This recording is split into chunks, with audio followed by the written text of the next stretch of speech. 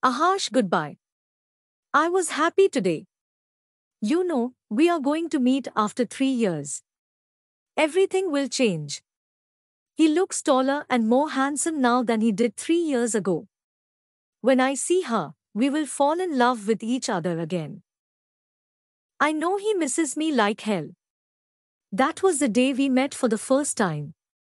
He was in a park and I was on the street. He fell in love with me at first sight.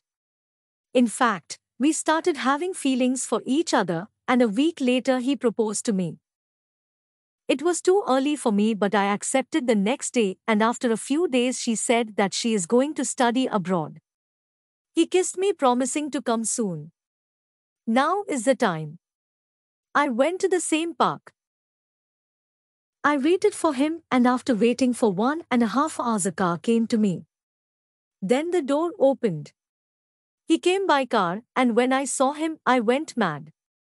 I ran over and hugged her tightly for a minute, and she was motionless and unresponsive. He acted like he didn't know me. After some time, the car door opened and a beautiful-looking girl came in front of us. The boy gently pushed me and said bye.